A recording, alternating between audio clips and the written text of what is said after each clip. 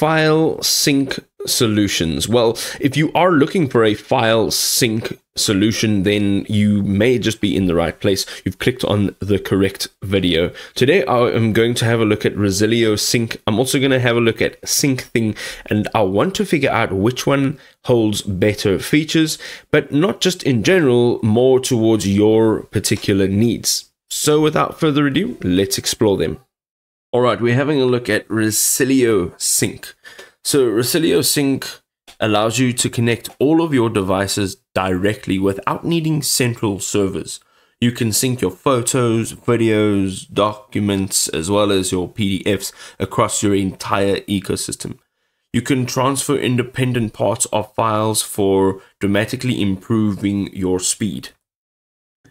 Resilio also offers great performance and reliability. It's actually 10 times faster at syncing. Its output performance traditionally outperforms cloud solutions through its P2P technology. Also, it supports one-way, two-way, and one-to-many, as well as n-way configurations, and it has a 100% network reliability. So it will work over any network with advanced WAN optimization. It also offers real-time collaboration, so you can enable global teams to work on files simultaneously with instant updates. You can manage on-premises, cloud, or even multi-cloud setups from one single interface, and you can protect all your files with their native AES 256 encryption during your synchronization. Let's have a look at Synchthing. So Synchthing is a peer-to-peer synchronization platform.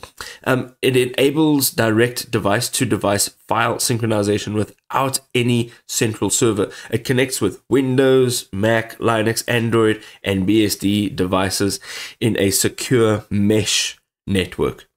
You can see also you have complete data ownership, so all of your files stay on your device. There's no cloud storage or even third-party servers that are required. All communication between devices is secure with a TLS encryption. Your data never ever travels unprotected. Your data is also never exposed to anybody else.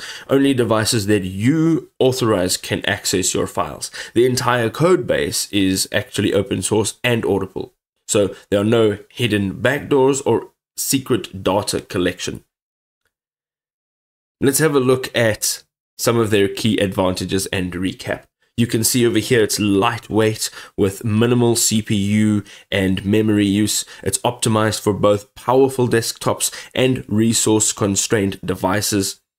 It has selective synchronization, so you can actually choose exactly which folders to share with specific devices. It maintains different sharing relationships with each connected peer, which is a great way to manage your synchronization. It has a built-in file versioning, which protects against accidental changes. You can restore previous versions with customizable retention policies, and automatically you can repair and synchronize after any network disruption. So there's no manual intervention required when connections actually drop. So there we go. With so many options available, it's often difficult to make a decision and stick to the decision. My advice always is to try all of your options, even if it is for a short amount of time, just to see what actually works for you with a more hands-on approach, and then make a decision thereafter. Just remember that we're all individuals and we all have individual needs. If this was really helpful, drop us a like and we'll see you next time.